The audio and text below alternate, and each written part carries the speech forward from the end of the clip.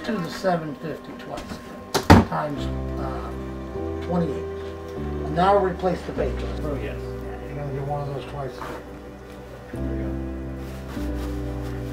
Is while we're up, somebody put some gloves on and get it washed out and just gently clean that. Did you guys get a temperature? It was normal, huh? And then the cytology just was a bunch of cocci and then neutrophils. So we're just getting you on some. These are human drugs, which we can use on dogs. Well, she had a small spot a couple days ago, and then we woke up and she was swollen, knee down, could barely walk on it, and then came here. She had IV antibiotics. The next day it got worse. So that's how we now know that it was probably a snake bite and not like a little wound infection. It blew way up from that. So that's why I was like, I called this morning. I was like, I feel like we should be getting a little better after 3 days of antibiotics, and we're looking way, way worse. Yeah. And he was like, bring her on in then.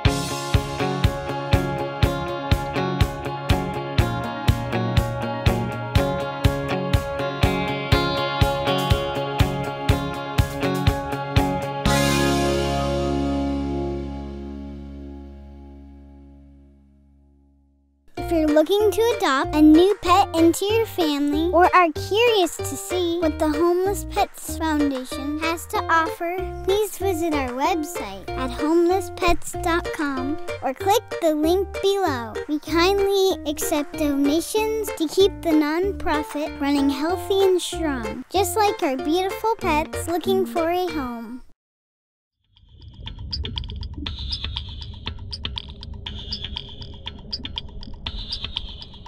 It's got swollen like this overnight. You said anything's a snake bite. We don't know really. She goes outside to go to the bathroom, obviously, but she's not outside longer than 10 minutes or so a day. But The skin literally just peeled off right there. he thinks that that's the snake bite area. So we're gonna have to stay on antibiotics for probably another 10 to 14 days. Now, as you were cleaning, did you see anything opening up? No. See, this is a venomous irritant, and a lot of times the initial insult will kill the dog, but you got a big dog and it's on the lower extremity. If it caught it in the jaw or face, probably would have died. Okay. So and time has passed on that. So now it's just supportive therapy. Okay. Feeding, nutrition, keeping it clean, wearing gloves. Gotcha. Trying to open, it may open and drain, that's fine. It'll heal back in because we're going to keep on antibiotics.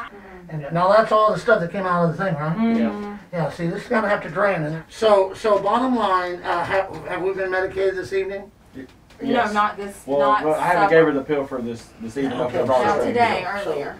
And then we're sending home more of the other, because you're going to stay on it for another probably 10 to 14 days. Okay. Gotcha. And then when the brown ones are gone, you're going to give one of these twice a day.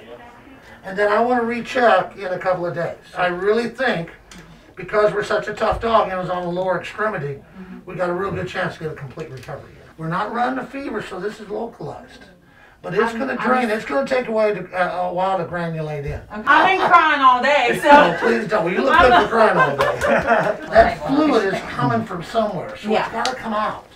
So we might as well just let it naturally just try to, any areas that open and drain, just keep them clean. Okay.